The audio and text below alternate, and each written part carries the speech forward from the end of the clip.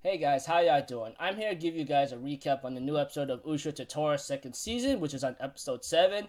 The episode title was pretty obvious, so don't expect the recap to be a little bit too long, so let's get this started. Okay, at the beginning of the episode, we have to it that the Hakumen no Mono is released and it is causing terror across Japan.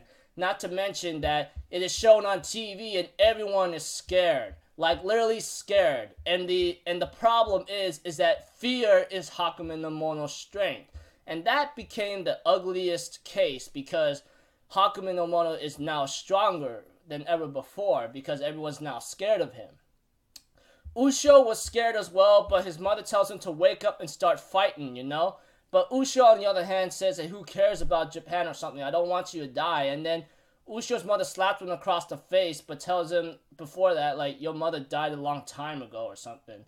Ushio gets upset about this and blames Hakumen no Mono for everything, and therefore decides to fight him on his own. But Tora managed to save him out of his stupidity and recklessness. But on the other hand, Hakumen no Mono was taunting Ushio and was really actually taking pleasure to see him so mad and angry and suffering because of everything he lost right now. He even mocks Ushio and tells him that even the traitor human Nagare even sided with me. And therefore Ushio was pretty upset about this and asked Tora, what did you do? What the hell did you do? Did you kill him? And Tora tells him 2 times yes and yes again and laughing about it.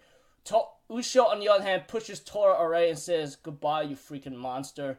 And therefore, we have to it that Ushio tries to fight the Hakumen no Mono as Hakumen ends up blasting another powerful beam to where Asako and his father and his comrades are. Upset about this, Ushio was defeated, and therefore we have to it that Mayuko shows up and has it buried on the Hakumen no Mono. Even Tora realizes that Mayuko got her memories back. And therefore, Ushio, listening to the beast spirit, decides to put all of his anger and hatred and tries to stab the Hakumen no Mono.